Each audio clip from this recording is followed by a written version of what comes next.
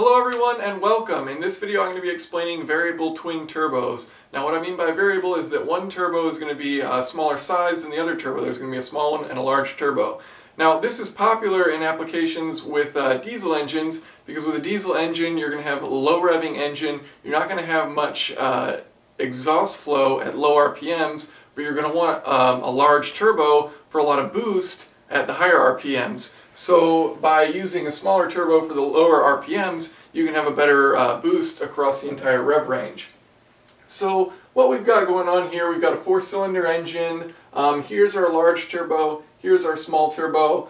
Two critical things for this to work are these two bypass valves. We've got one for the intake and one for the exhaust.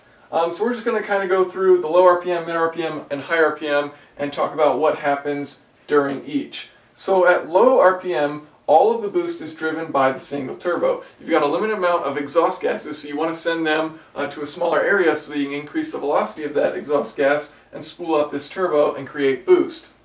So how is that done? Well, both bypass valves are going to be closed. So your air is going to come in through the intake, it's going to come through the larger turbocharger, which won't be spooling, and then it's going to come through here, and it's going to go through your small turbo. That's where it'll compress, and then it'll go through the intercooler and into the engine. So once the exhaust comes out of the engine, it's forced to go through this small turbo because this exhaust bypass valve is closed. So it comes through the small turbo, then it goes through the larger turbo, and it's not enough exhaust to spool it up, so it really isn't doing anything but just going through it, and then out your muffler.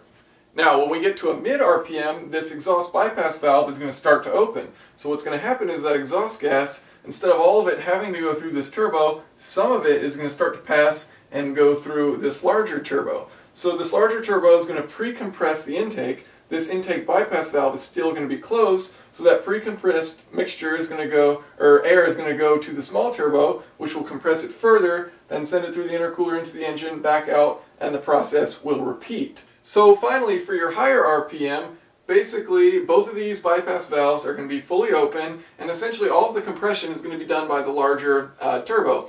So you're going to have your exhaust come out, and it's going to have the option of going through either this small turbo or directly to the larger turbo since this bypass valve is open.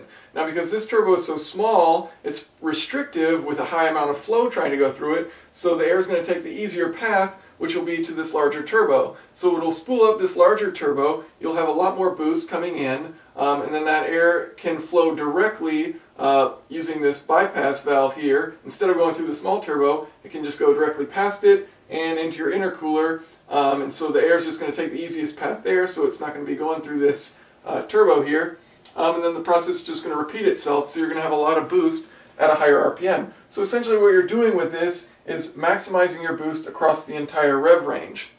And of course there are other ways of accomplishing this than this method here, one of which is a variable geometry turbocharger, which I will get into soon. So thanks for watching, and if you have any questions or comments, feel free to leave them below.